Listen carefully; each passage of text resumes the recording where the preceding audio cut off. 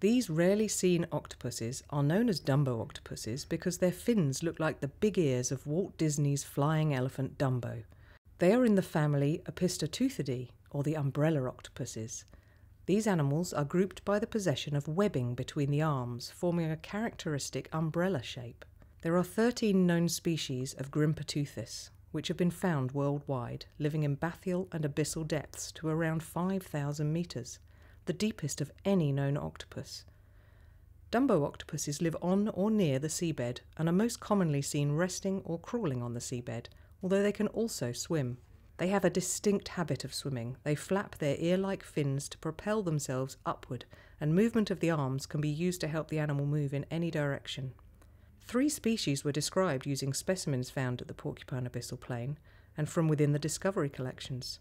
2 of these were named after the ships Discovery and Challenger, which were used to collect many of the specimens. This specimen is one of only 10 specimens known to science of this species. It was collected at the Porcupine Abyssal Plain at 4,840 metres in 1998.